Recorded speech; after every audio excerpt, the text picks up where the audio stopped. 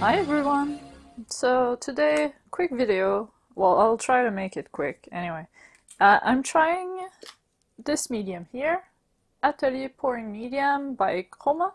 It's made in Australia and I have already started mixing my paints. I've put a little bit of the medium into a cup to test it out first, see the texture it had, and I saw it was pretty thick. So I decided to use it with Fluid Acrylic and high flow acrylics. And I have two Fluid Acrylics here. I used the golden. I mixed them 1 part Fluid Acrylic to 10 part medium, and same with my high flow acrylics here. But even with my high flow acrylics, what I notice is the mix is still really thick. So I'm gonna add water, and hopefully not too much. I'm gonna start adding a tiny bit. And I mean, even if I add like not enough, I'll go with it. I'll keep a thicker mix. I'd rather have a thicker mix than a mix with too much water in, because that would muddy everything. Another thing I noticed with the medium is it lightened the colors, especially the fluorescent ones, but that's not new because the fluorescent pigments are quite transparent. It lightens them quite a bit.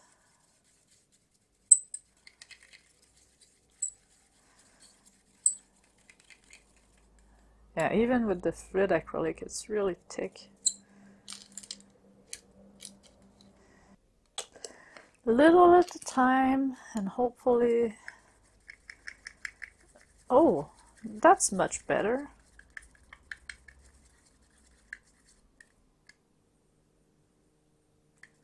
Yeah, I'll keep it like that. It's still a little bit thicker than what I like, but it's much better, and it's nicely and stringy, so...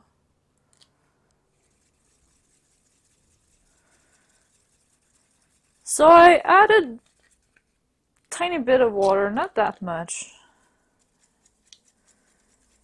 It's still thicker than I would like. I would say I added about 5% water in my fluid acrylic and a little less in the high flow acrylics. I will let that rest.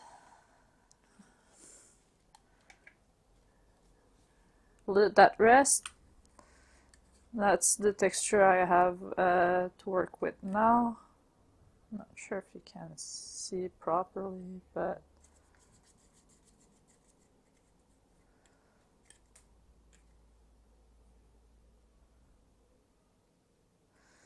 it's nice and stringy, a little thicker than I usually work with when I work with GAC 800, but I think it will work. And today I have a new strainer to try, and I think this one will be interesting, and I'll try it with a small cup to start, and maybe next time I'll try it with a large cup. I think this one has quite a bit of potential to make two different paintings, either with a large or a small cups, because of the slits on the side and the slits on the bottom. They're different, but I think it's gonna be interesting. So yeah, be back in a bit. Alright, so I have my paints mixed, 1 part paint to 10 part medium, and then about 5% water in the fluid acrylics. Phtalo Blue and Vat Orange. I'll put the colors I've used in the description. Those are golden acrylics. The medium I've used today is Atelier Traditional, and it's made by Chroma, made in Australia. and it's thicker than the mediums I've used previously. I added water, but it's still thicker than I would like. But than I usually like my mix, but I think it's going to be perfect for this painting. So yeah, let's get started with this.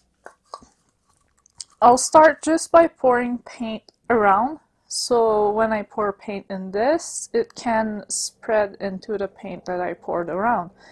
And to do that, I'll mix all my colors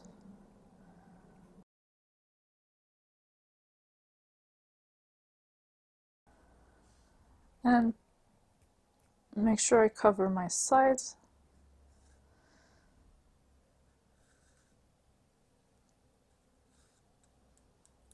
And then I'll just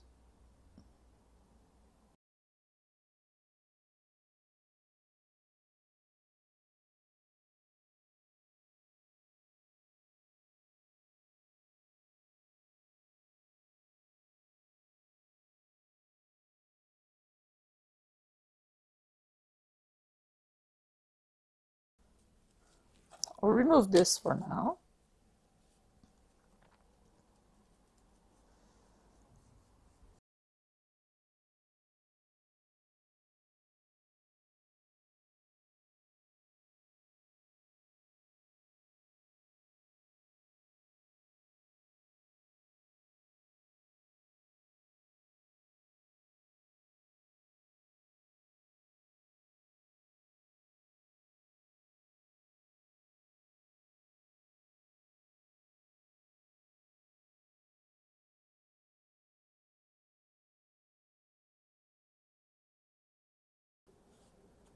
Alright, let's pour this here, and should I use the same cup?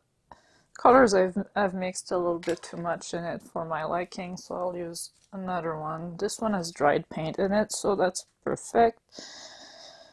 And I'm gonna pour my paints just to create a little bit of stacks, and then I'll do a flip cup.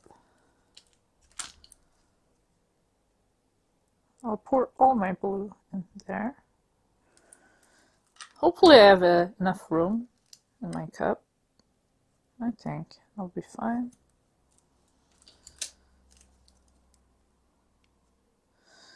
Yeah, it's gonna be tight. Potential for a mess is high here.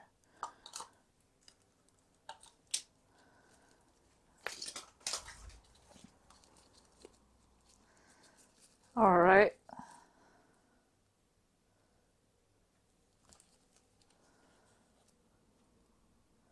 I'll have to lift the strainer a little bit to allow the paint to flow out of it.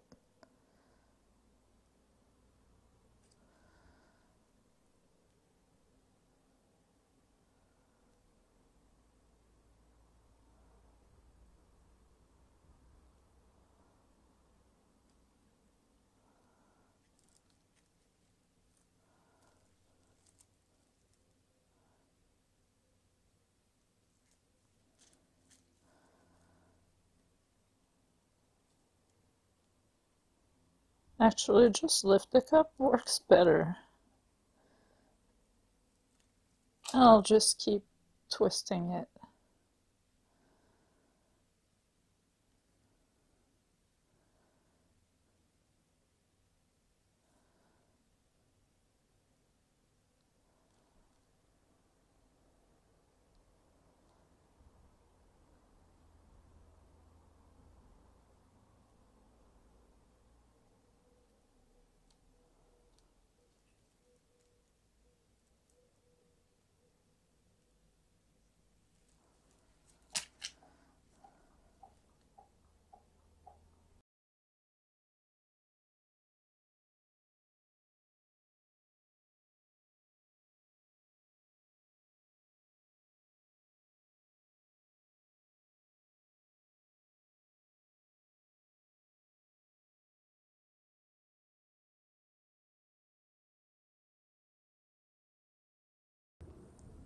Alright, so I'm sorry, I just noticed that my camera aperture was set way too low. I forgot it that way when I took pictures last time. So the painting was way too dark on the camera, and I realized you couldn't see much of the details at all. But now it's fixed, and I'm trying to hide the reflection from the window so you can have a good look at it. I think it's quite something, actually. I'm really happy with it, and I can't wait for it to dry and put it under a black light. I haven't done painting with fluorescent colors in quite a while, and well, I thought that the strainer method would really create some nice fluorescent details interlaced with the non-fluorescent details, so it's going to glow and make something really cool, I think. I can't wait to see it.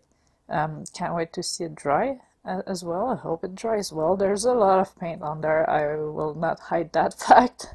And since it's thicker, it seems that it's taking quite a bit for it to drip off. I tried to tilt it a little bit without losing my details. But yeah, I did as much as I could, and we'll see. I also quite like the separation between the two coats of paint. In places it separates really cleanly, but in others it's really more subtle, like here a little bit, but here it's sharp, here it's sharp. I think it gives it quite a bit of depth and makes it really interesting, because it kind of breaks the flow a little bit and unsettles you. But yeah, I'm really happy with it. I can't wait to see how it dries. I can't wait to put it under black light, as usual. And yeah, let me know in the comments what do you think about this method, whatever. I don't know. I call it the paint bomb because there's a lot of potential for a mess with the flip cup and the strainer, but it's more of a strainer pour just with a twist, literally. I mean, I could probably pour and twist the strainer at the same time, not use the flip cup, but I feel like the flip cup really mixes the colors nicely. It gives it those nice gradient and those soft edges in places, the kind of lacing. I love this, so I think I'm going to keep doing it that way. And if you guys try it out, let me know in the comments, and if you have Facebook, join my Facebook group and go post your pictures there. I would love to see you guys try out this method, and let me know if it worked for you or if you made a mess.